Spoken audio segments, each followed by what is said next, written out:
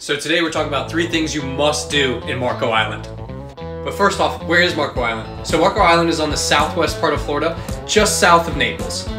So at number 3, you have to go kayaking through the Everglades of the 10,000 Islands. It's a lot of fun, plus you get a good workout in.